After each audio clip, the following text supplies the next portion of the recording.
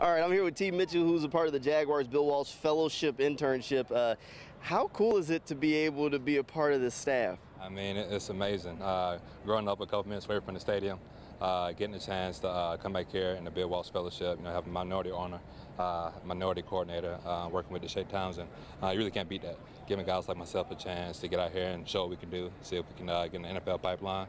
It's really a dream, and to do it at home, you can't ask for better. When you were playing high school football at Bowles, did you ever think that one day you could be coaching on the Jaguar staff? Funny you ask. Corky Ross is really, me and him, like a father figure to me, and he really was the reason why I got into coaching. So as a kid, you dream about playing for him. Then once the playing days are over, being able to coach for him. The work just begun. So the Bill Walsh Fellowship, hopefully, it's something that we can do long term and see where it goes from here. Do you ever find yourself saying some of the things that you remember Coach Rogers saying to you when you were in high school? All the time, all the time. But these guys are pros, man. So the way he kind of got into us, he kind of approached it a different way. So I kind of put my own style on it now. But yeah, absolutely.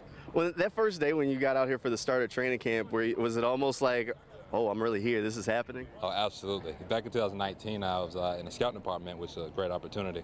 To be back out here coaching, do what I love to do in the city I love. It's personal.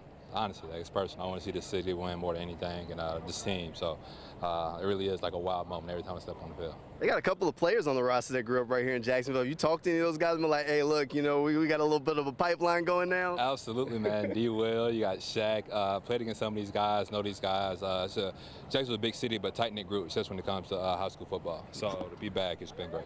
You played against some of them? If we go pull the highlights, who got the better? Come on now, the Bowl School, baby. The Bowl School. So absolutely, man. But it's been a blessing to be back and have some of the Jacksonville guys be back.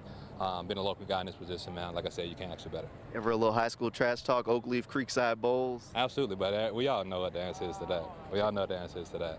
But no, I appreciate you all. Awesome. Appreciate you, man. Have a good one. Good luck.